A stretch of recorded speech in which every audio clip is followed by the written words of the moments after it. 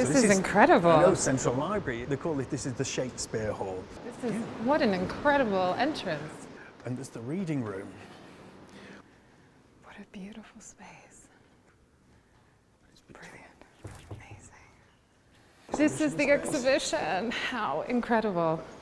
I can't wait to jump in and dig around and have a good look. This is a great starting point. We're in Manchester, we're in the Central Library, and we start the exhibition with this real love letter to the city. Yes. You put two works side by side that are digital and traditional, analog, so you have that feel and that contrast. There's a real serenity to this piece, and tactileness with the brickwork, and just that central light that's illuminating. And of course there's a figure right at the end. There's a figure right at the end, yes. Who is this person, do we know? Oh, no, we don't. It's a random person, because I was set up and I thought there's a person there, so just keep walking, and took the picture, and they're just sitting right there in the middle of the How fantastic. In a way, I can't imagine it without the person, because it just centers it, yep. And you need that human experience, that yes. person in there that tells a bit more of the story.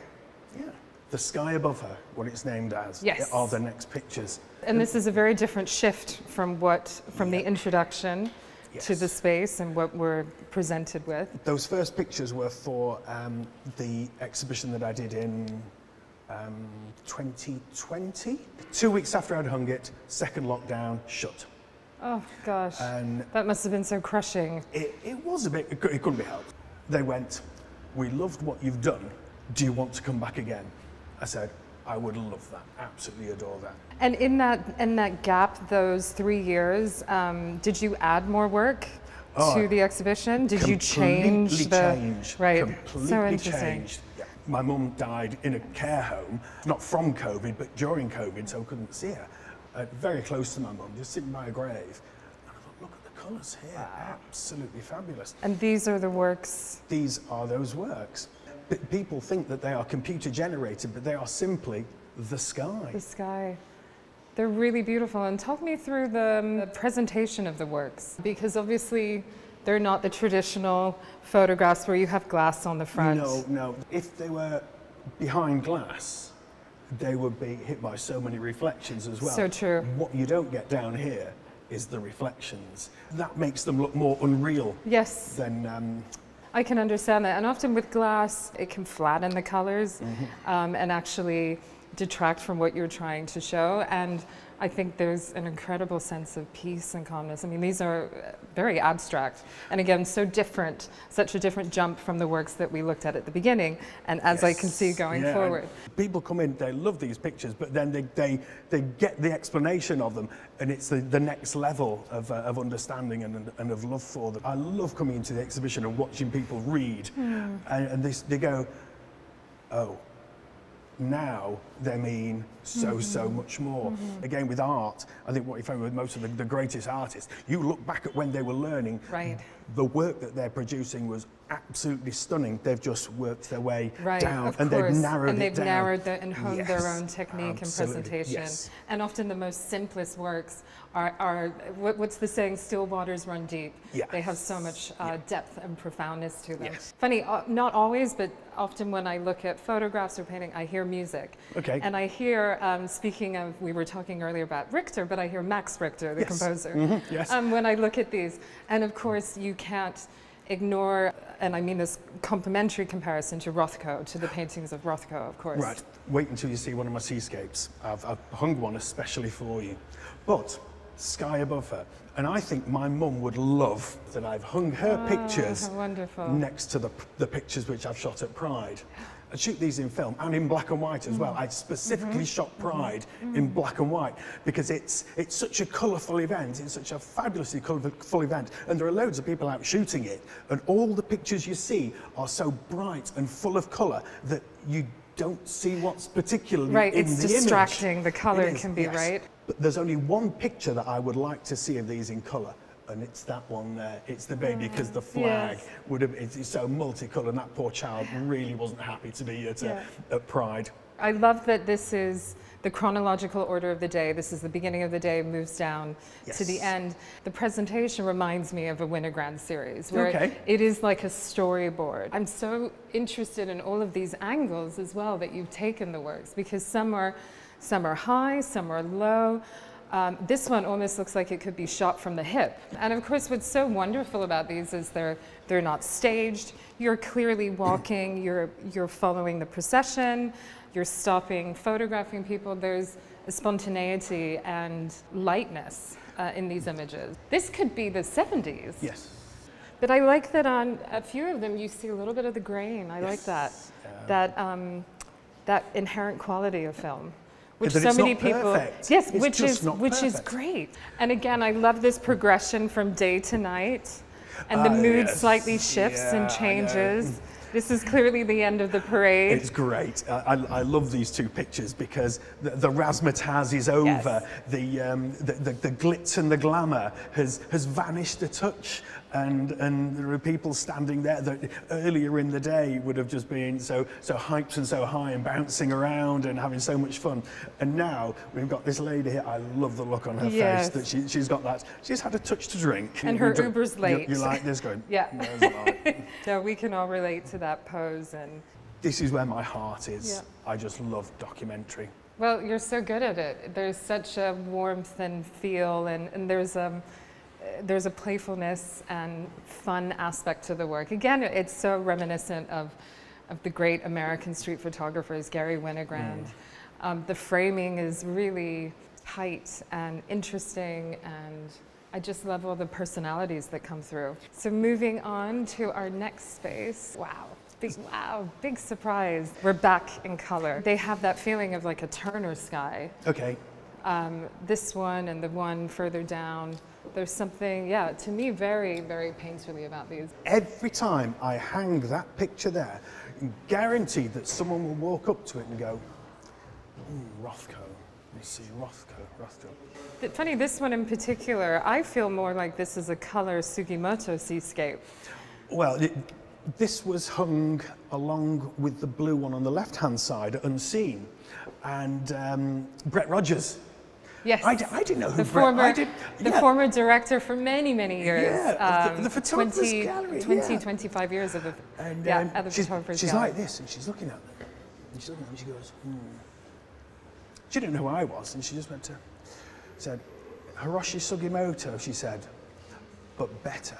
Oh, and what a compliment. And she walked off. Did you know who that was? Do you know who that was? If she goes, Hiroshi Sugimoto, but better, she said, take that, absolutely take it. There's a very narrow window that you can photograph these in a year because the sun's got to be in exactly the right position. And I walked out to the sea, to the front, and I went, it's hazy. Can't see.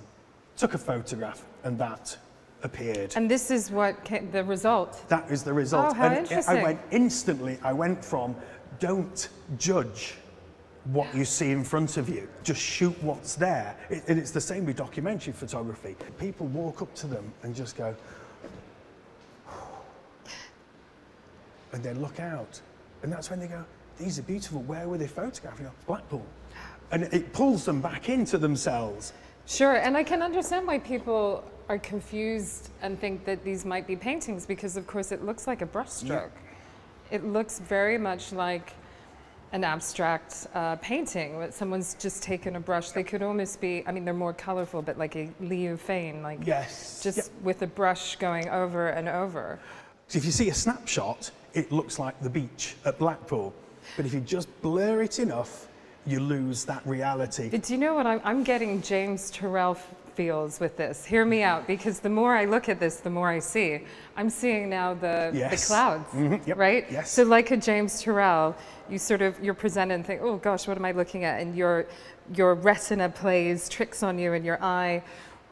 And of course, we shouldn't always trust a photograph. I know, yes. But it's remarkably still, and I'm not suggesting you use two different negatives at all, but it almost looks like they're from two different, the sky and the sea is different. People say, are they composites? And they're not. Nope. Yeah. Nope. But it has that feel, which of course, that seascape and composites harks back to the very early traditional forms of photography. If we think of Gustave Le Gray and his magnificent seascapes and how he composites the sky and the sea together. So people now today think, oh, Photoshop is this idea. Well, the digital version of that is new, of course, with technology, but photographers have been doing it since photography was invented, forever. Really, really beautiful. And again, that very relaxed, contemplative feeling of the work, that serenity. These are Matthew Bourne's New Adventures, who are a very famous dance company. Shot this chap here, Isaac. Isaac here. Shot him there, and I thought he was fabulous. I thought, I want to photograph a couple.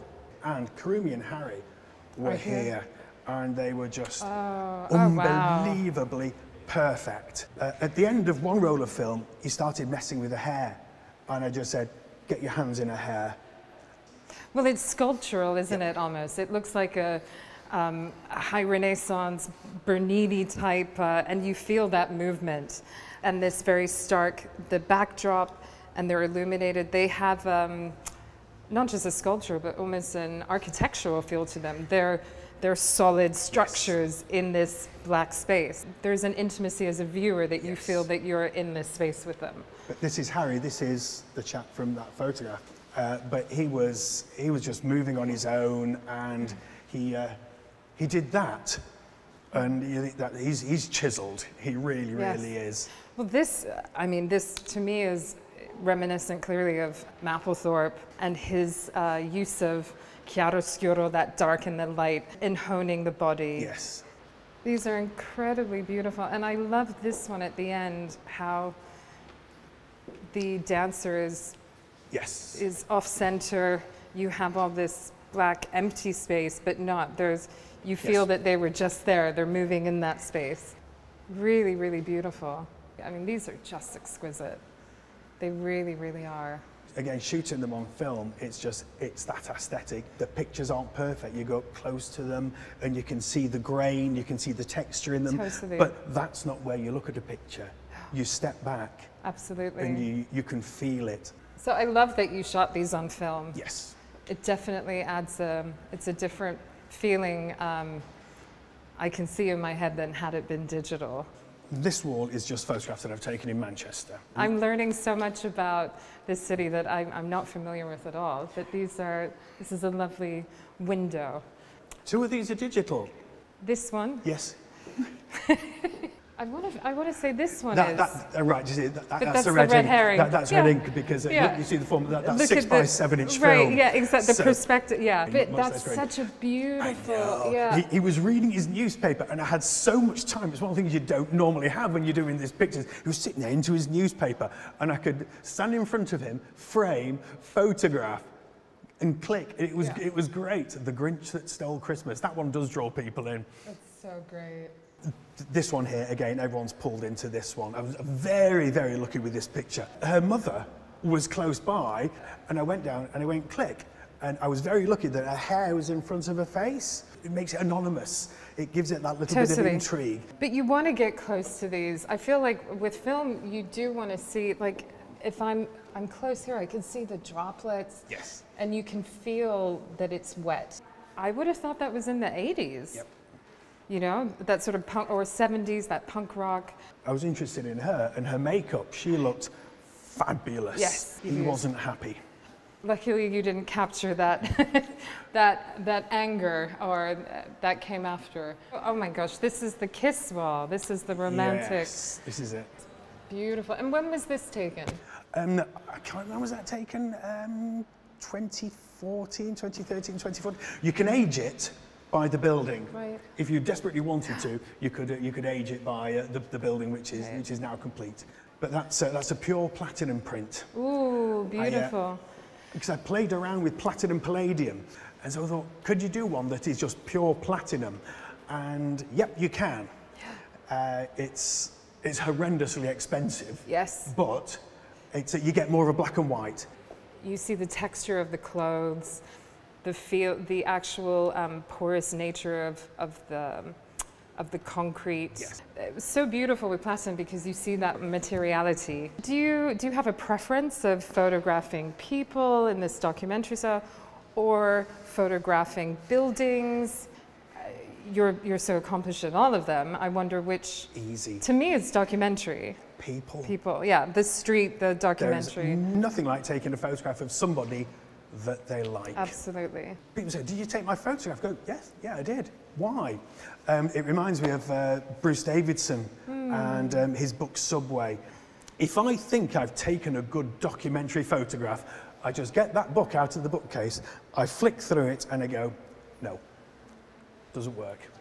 Because there, because he was shooting with film, yes. on the subway, in an age where you would get killed, in places where you would get killed. He was shooting using flash, and he said he had a little album. He used to take an album with him, didn't he? So that he could actually show people and go, this is what the pictures look like. And they would go, all right, we won't kill you. We'll like these, we'll just enjoy these pictures.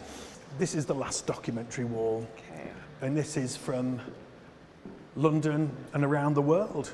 This chap here, he was great, he was. What a character. Piccadilly Circus. Yes. Traffic, he's on the other side of the road and he clocked me.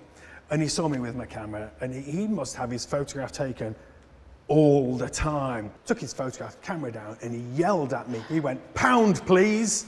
Oh, well, it's so cheeky, isn't it? I don't know. Wait, is it cheeky me stealing? I'm stealing his photograph, but he must be bored of people. You can't be dressed like that and expect people not to take your photo. Exactly. He should have a sign saying, "I'm going to charge if you take my photo," no? Indeed. These are so wonderful, these very clear moments. I love this is very... She's called, she's Dr. Pam Hogg. She's a cult... Oh yes, of course. Is that Pam Hogg? That's Pam Hogg on the tube. I know who Pam Hogg is. Yes. Well, she's a legend. She's an icon. If this was a colour picture...